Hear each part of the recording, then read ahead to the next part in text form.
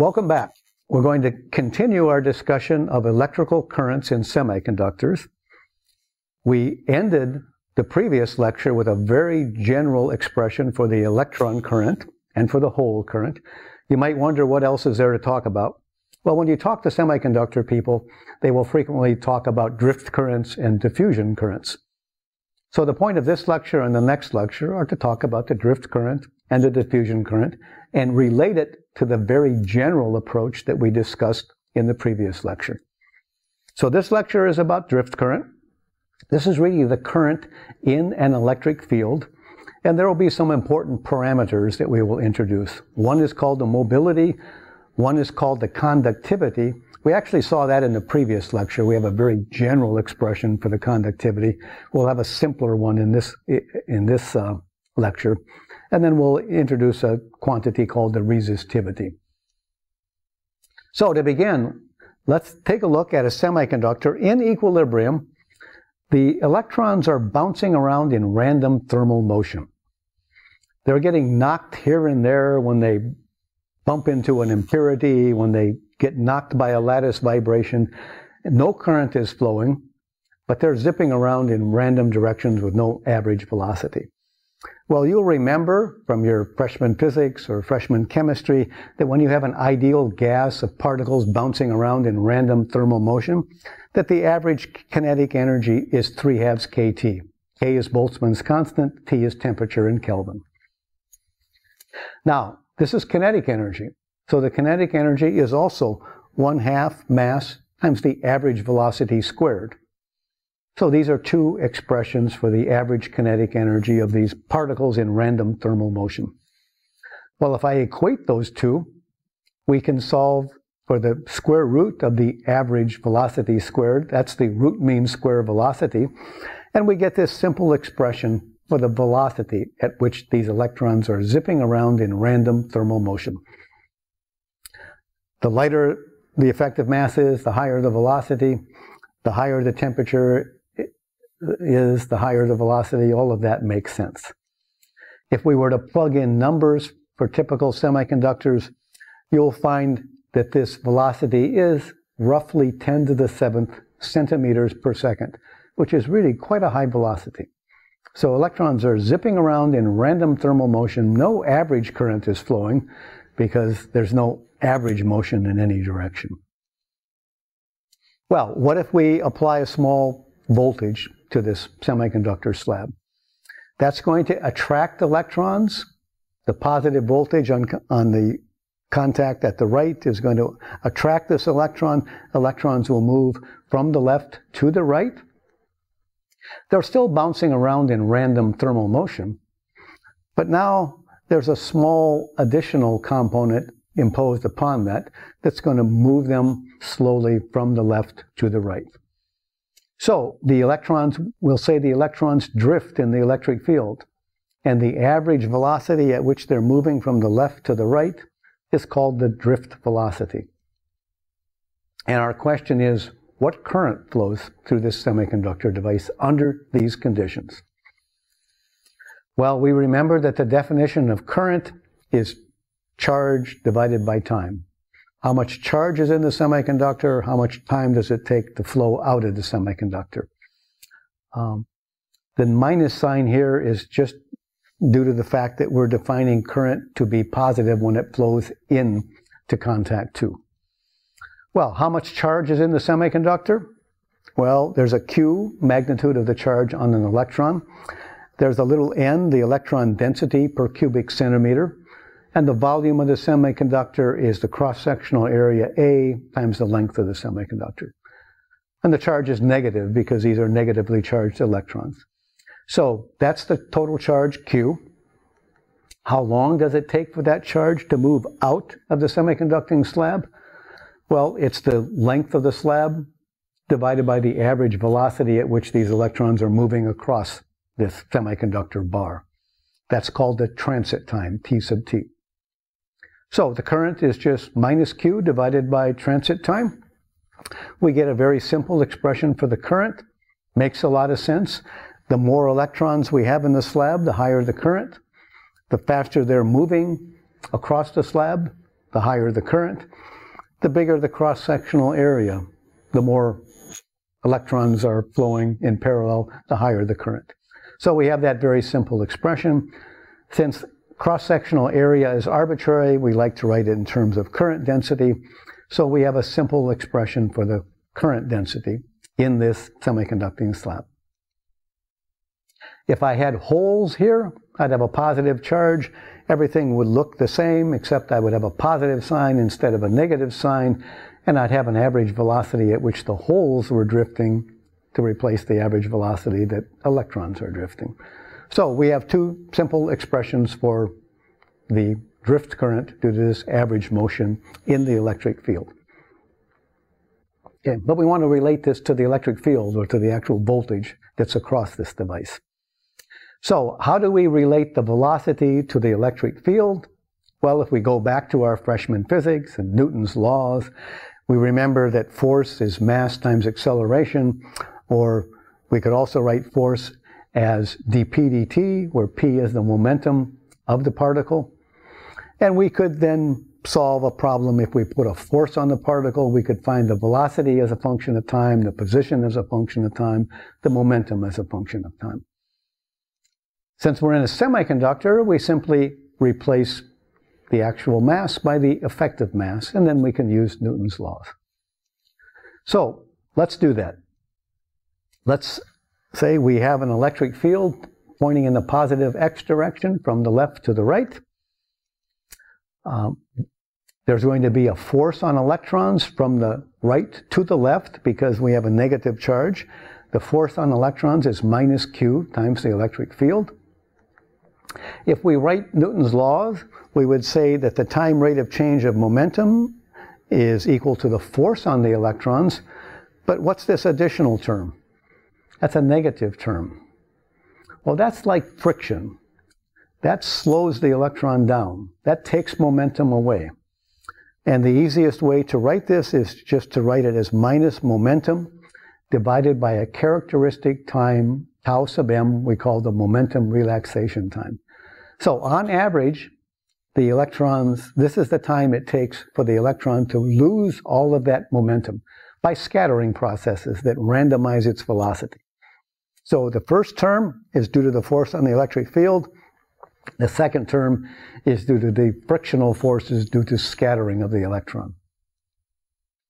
Okay, so the force comes from the electric field. We'll put the electric field in there. And then we can ask, after the initial acceleration, which is very quick, what's the steady state velocity? We'll set dp dt equal to 0, solve this equation, and we have an equation for the steady state momentum, which is mass times the steady state velocity. Bottom line of this simple exercise is that the drift velocity is proportional to the electric field, and we know what the constants of proportionality are. We'll lump all of those constants together into a very important parameter for semiconductor materials and devices called the electron mobility. So the velocity is minus mobility times electric field. The minus sign comes from the minus charge, negative charge on the electron. And mu is called the electron mobility, and you can see that it's given by q tau over m. So we have a simple expression for the drift velocity, and we've introduced this important parameter, the electron mobility. Well, let's take a look at this. So we have expressions for the electron drift velocity proportional to the electric field. Same thing would apply for holes. The holes would drift in the opposite direction because they have a positive charge. The mobilities are something that are well known and have been measured carefully in silicon. We have an electron mobility that is a little more than 2 to 3 times higher than the hole mobility in pure silicon at room temperature. If we assume a modest, electric field, say 100 volts per centimeter, so consider, 2 plates a centimeter apart. We apply 100 volts across those. Actually, not so modest. If we plug numbers in, we'll find that the electron drift velocity is about 1.4 times 10 to the 5th centimeters per second. The hole drift velocity is about 0.5 times 10 to the 5th centimeters per second. Each of those is actually about 100 times smaller than this RMS thermal velocity. Remember, the electrons are zipping around in random thermal motion at about 10 to the 7th centimeters per second. So the bottom line is that drift velocities are much lower than the thermal velocity. So the picture is this. We have this slab of semiconductor. We have the electrons in it zipping around at random thermal motion at 10 to the 7th centimeters per second. Roughly, depends exactly on the effective mass of the semiconductor. But if there's a voltage applied across this, then superimposed on that very high random velocity is a small average velocity that causes electrons to drift from the left to the right. At an average velocity, we call it drift velocity, and the drift velocity is proportional to the electric field, but it's typically, at least for small or modest electric fields, it's much smaller than the thermal velocity. So we have these drift current equations. Remember, we deduced the current equations. The electron and hole currents were proportional to the electron and hole densities and to the drift velocities. The drift velocities are proportional to the electric field. Related, the constant of proportionality is the mobility for holes and electrons. So if we put those two together, we get these very important equations. These equations describe the drift currents in a semiconductor, the currents due to the presence of an electric field. Now, a very important parameter, the higher the mobility, the higher the drift velocity, the higher the current. So the mobility is a key parameter in a semiconductor device. These plots show the measured mobility of electrons and holes in a semiconductor silicon at room temperature as a function for how heavily we've doped it. You know, down here is the pure silicon, the 1380 and the 1360, I believe, and 480 centimeters squared per volt second that I mentioned on the previous slide. But you can see that as we dope the semiconductor more and more, we don't just get more and more electrons, we actually lower their mobility at the same time. Well, what's going on there? What's going on there is something called ionized impurity scattering. So the impurities do more than simply donate an electron to the conduction band or a hole to the valence band. They introduced a charged defect in the semiconductor, so that now when one of those electrons moves near this charged impurity, it will be deflected. And the velocity in the x direction can be lowered by this deflection. So this is called ionized impurity scattering. The more impurities we put in, the more chance that these electrons will encounter a charged impurity and be deflected. And that's a scattering event that lowers the scattering time, and that lowers the mobility. Well, there are other ways that the electron can be scattered. This is our cartoon of a silicon lattice at T equals 0. We have each of these atoms in a particular location in the crystal lattice. But at finite temperatures, they have a kinetic energy, 3/2 kT. They're bouncing around in random thermal motion. So their locations are not precise. They're bouncing around in random thermal motion, and the lattice itself can change, can interact with the electron. That's called the electron-phonon interaction, and can knock the electrons in random thermal motions. And as you can guess, the higher the temperature, the more the electrons are vibrating, and the stronger this scattering due to the lattice vibrations is. Now, in general, if you measure mobility versus temperature, we'll get a plot that looks something like this. Initially, the mobility increases in simple semiconductors as T to the 3/2. At low temperatures, the lattice vibrations are very small. They're not important. What's important are ionized impurity scattering events. And as we increase the temperature, the thermal velocity increases. So the electrons zip past those charged impurities more rapidly, they're deflected less, and that means that the mobility is higher as we increase the temperature. As we get to very high temperatures, the mobility starts to drop. It starts to drop because we're getting more and more lattice vibrations. They're becoming dominant. The stronger the lattice vibrations are, the more they knock electrons around, and the lower the mobility is. So we get this characteristic shape. The increasing mobility at low temperatures will suggest the presence of charge impurity scattering. So if you measure a characteristic like that, that's what you deduce. The decreasing mobility at high temperatures suggests the presence of lattice scattering. So if you measure that characteristic, you'll infer that I'm dominated by lattice scattering. Now, in general, you're at a temperature where both of these effects are important. How do you account for both of them? Well, what we do is we account for both of them by summing the inverse mobilities. 1 over the total mobility due to both mechanisms is 1 over the mobility if we only had ionized impurity scattering, plus 1 over the mobility if we only had lattice scattering. So you can see if one of them is unimportant, we would have a very high mobility, and it would drop out, and we would be dominated by the one that would give us the lower of the two mobilities.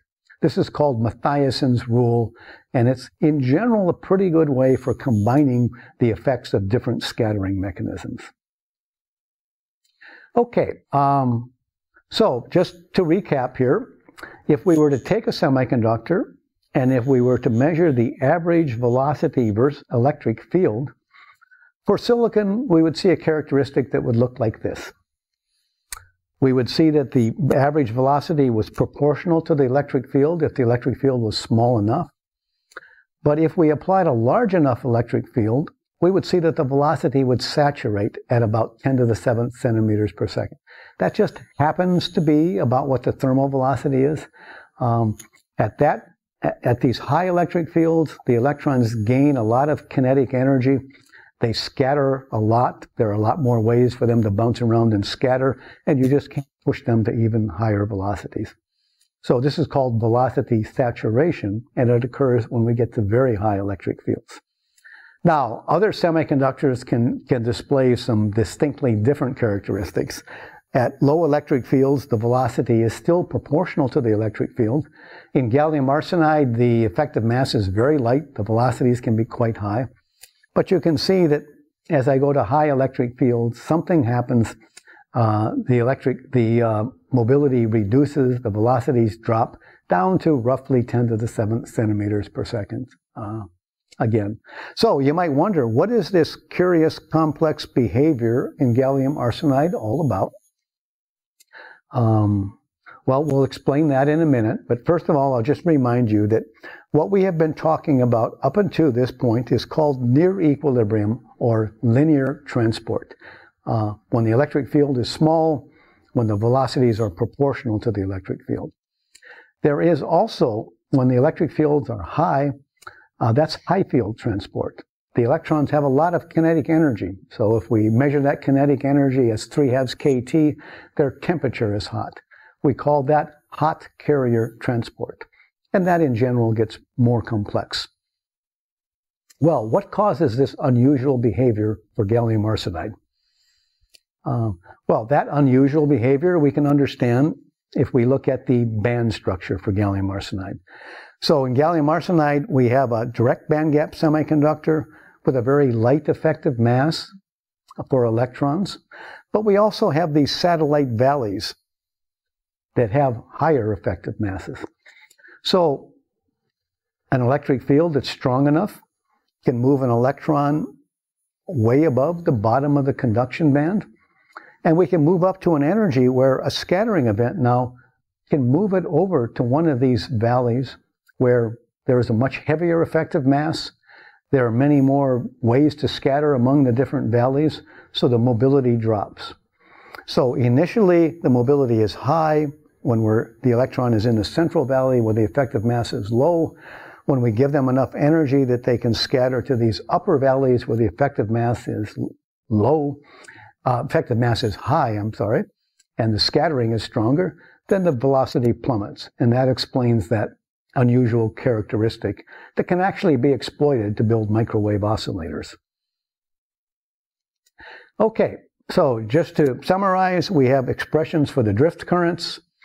We can lump NQ-mu together and recognize that as the conductivity of the semiconductor. Conductivity, you can work out the units and convince yourself that the units are Siemens per meter, or Siemens per centimeter would usually be quoted for. We have similar things going on for holes as well. Okay. Now, in general, we'll have both electron current and hole current in the semiconductor. So if we want the total current, we simply add the electron current and the hole current. Or add the conductivities, and the total conductivity is the sum of the electron conductivity and the hole conductivity. So we can write the total current as total conductivity times electric field. Now, we might also solve that equation for the electric field. The electric field would be 1 over conductivity times the current density. And 1 over conductivity has a name. It's called the resistivity. So it's simply 1 over the conductivity of a material. So it would be 1 over NQ-mu plus PQ-mu. Resistivity and conductivity, same parameter, one is the inverse of the other. So resistivity is something that people frequently measure. Here you can see a plot of resistivity versus doping density for electrons and holes in silicon.